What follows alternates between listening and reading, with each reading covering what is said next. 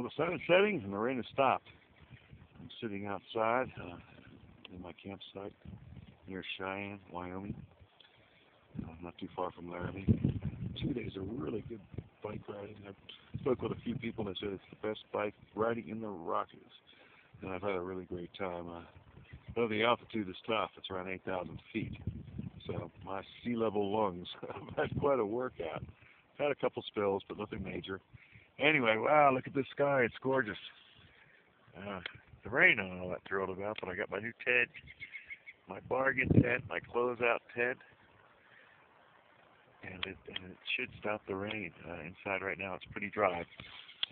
Maybe if it starts raining really, really hard, it'll get a little damp. I doubt it. It'll be certainly better than my 15-year-old tent that I was using before.